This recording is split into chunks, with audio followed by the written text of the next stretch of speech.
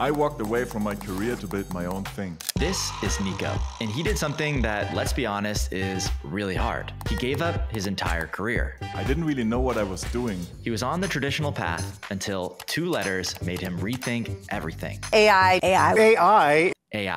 Building an AI is the best decision I ever made. I know.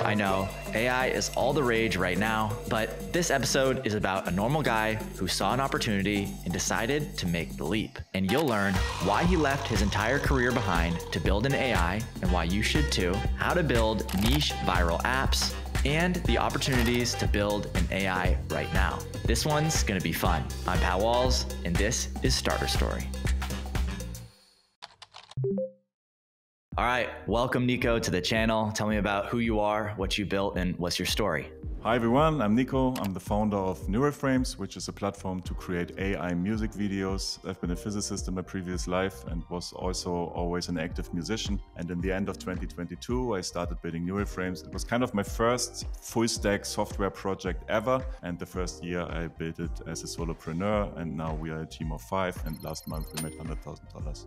All right, well, tell me a little bit more about Frames. What exactly does this tool do? So Frames is a tool to create AI music videos. It's an AI music video generator. If you're a musician, you need lots of visual content. For every song that you put out, you need visual content to go along with it. And traditionally, visual content is actually kind of hard to produce. So we try to make this easier, use several AI tools for it. Most of our users are hobby or indie musicians, some professional musicians too. And then there's a lot of people actually that create music now with AI music tools and come to Frames to make music videos for these songs also. What I think is super cool about your story is that you went through a full career change. You were doing something else, and then you stumbled into AI. Can you tell me a little bit more about your background before you got started with Frames? I studied physics in 2016. I finished my master's. I was kind of fed up with physics already, but as I was looking for jobs to do, I found that those were not really interesting to me. And so I didn't really know what to do with my life and did a PhD regardless. And in 2018, I ran the first scientific simulations and discovered that I really like programming. When I was done with my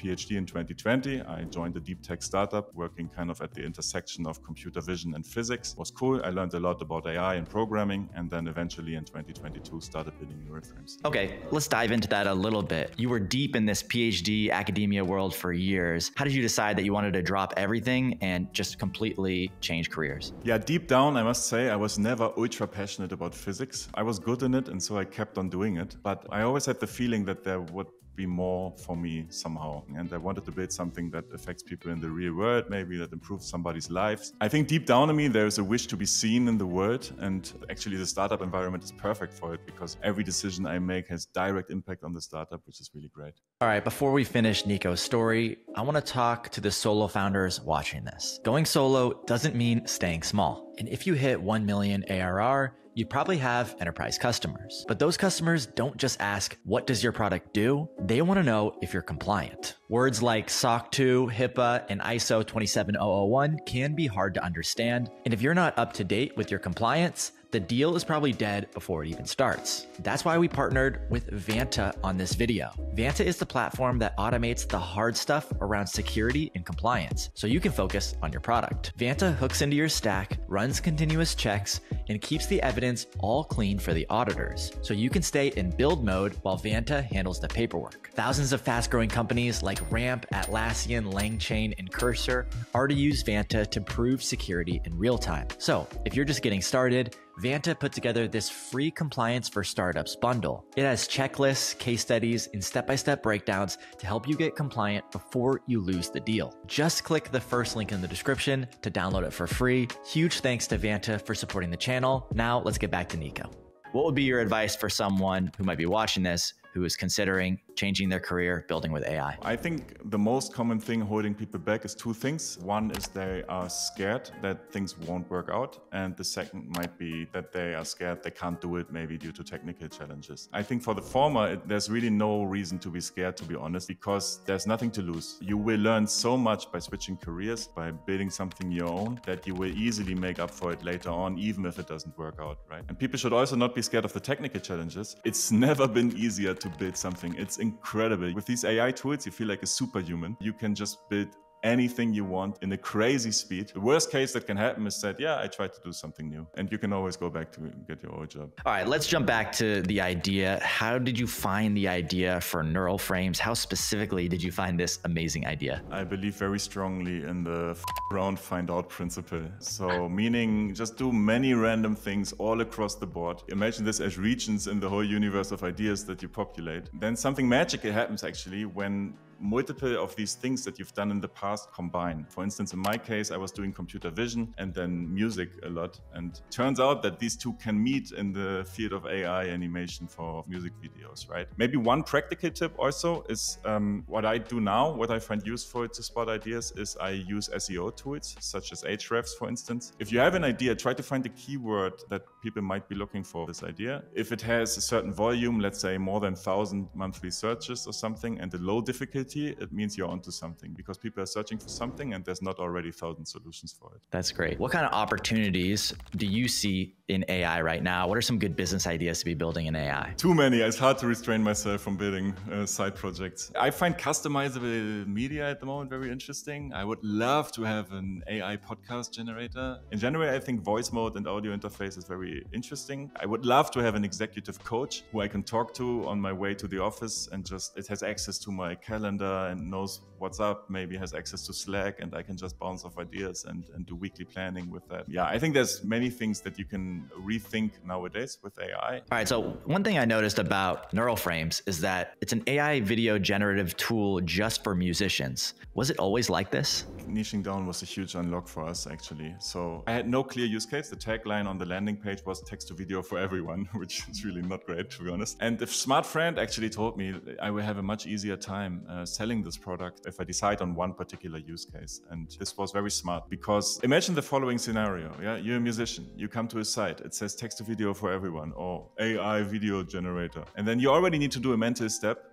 Maybe I can do music videos here, right? Some people will not do this, so you lose already some people. Versus you come to a site, it says, bam, this is the platform to create music videos. This is what you've been waiting for, dear musician. So you will feel much more home and you are much more likely to tell your friends about it. So it's become a better product for your use case. Okay, that's awesome. Let's take a detour a little bit to the growth of this business. How'd you go from just an idea and an MVP to $100,000 a month? It was a long journey for sure. So maybe the first internet money I made with a post on Hacker News. I posted on Hacker News kind of a week after I set this live. The whole product looked terrible. I think this actually resonated with the crowd on Hacker News who are kind of, you know, a bit nerdy and it didn't look like a commercial product at all. And then it reached, I think, top 6 on a Sunday, which just blew up my phone. I was having dinner with friends and saw 350 people in the last 30 minutes on the site and ran home to try to keep the GPUs alive. This was really great, got me a lot of interesting calls, lots of backlinks, first internet money. And then I just kept building things, try to make the product better. I kept reaching out to AI people. I made use of SEO kind of early on, dedicated landing pages, free tools, definitely still work really well on Google. One other thing that I did, which resonated with people and that helped me was that I played the indie hacker solopreneur card aggressively. In the footer of the site, it says, no VC money, just a tiny company in love with text to videos. Like I tried to keep it very personal. My photo was everywhere. I recorded the YouTube tutorials. And I think there is some value in that. I think people buy from people and not from companies. And so they felt connected to me. This was kind of a flywheel of making the product a bit better known. Okay, great. Let's dive into some of the numbers of this business. Can you share some of the numbers behind this business? How many users, how much revenue this is doing? We have around 1,500 customers bringing in $100,000 a month. We have around 100,000 monthly active users, so visitors coming to the site. And then I think in total now we have had 1.5 million videos finished on neural frames, which is also wild. 1.5 million AI videos generated. That's insane. On that note, can you tell me about the tools, languages, and stack that you use to build this SaaS and run this business? Yeah, so nowadays I use Cursor for coding. The backend is written in Python. The front end is written in Next.js. We use Runpod for our GPUs. We use File for text-to-video APIs. We use Posthoc for analytics, which is awesome. Slack for communication. Linear for task tracking. Notion for internal documentation if we document something. Ahrefs for SEO, which I really like. Intercom for customer support. Email Octopus for newsletters and stuff. And then we have a custom Telegram bot that alerts us if the servers are down, which turned out to be really useful. And then, of course, ChatGPT as my therapist and all kinds of random tasks that come up in the startup journey. Nice. And you mentioned costs earlier. You're doing about $100,000 per month in revenue. What are the costs to run an AI generative SaaS business? At the moment, we're spending around $45,000 per month just for GPUs and text video APIs, so almost half. And then $5K maybe for servers, storage, hosting, and stuff like that. Then we're spending, I think now, $1,000 a month on Cursor at the moment, which is wild, thanks to Opus. And then we have some other expenses. I mean, $300 per month for email octopus, $200 per month for Vercel, $120 I think for Post Talk, $110 maybe for Ahrefs, $100 for Intercom. There's not much profit in the end. Thank you for sharing all that. What's a key lesson that you've learned in your journey, going from a PhD in physics to building your own AI apps, having a really successful business? What's the key lesson you've learned? You would think at a bootstrap company, you are in disadvantage to VC-backed companies, but I think this is oftentimes actually not true. It's of course easier to get off the ground as a VC-backed business, but once you have some traction as a bootstrap business, you're actually much more free to make moves. I mean, we can target a much lower market size as a bootstrap business than a VC-backed company needs to reach $1 billion in valuation, and otherwise it's not worth doing it, right? And yep. I'm much more relaxed here. I don't need to do this. So this is nice because it means we can target certain problems that maybe VC-backed companies won't target. Yep. The last question I have for you, we ask all founders who come on the channel, if you could stand on Nico's shoulder when he was considering leaving the PhD, leaving the old career, what would be your advice? Do it. Don't be scared.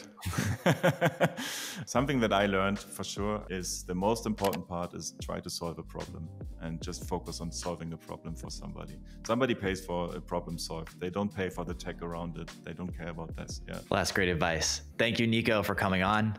The business you built is awesome. Good luck in the future and hope to have you on soon. Thank you very much, Pat. It's been a pleasure. I love Nico's story because of the career change. That is really hard to do. He had his entire path before him, but then gave it all up to do something else, build with AI. I love this because it's proof that anyone from any background can learn how to use AI to bring an idea to life. It's cliche, but I really do think learning how to use AI will unlock things you never thought possible. And that's exactly why I launched Starter Story Build. It's a program designed to help anyone learn the basics of building with AI. And in just a few days, you'll have a working app ready to ship into the world. If you're curious or interested in this, head to the first link in the description to check out more about Starter Story Build. Thank you guys for watching. I'll see you in the next one. Peace.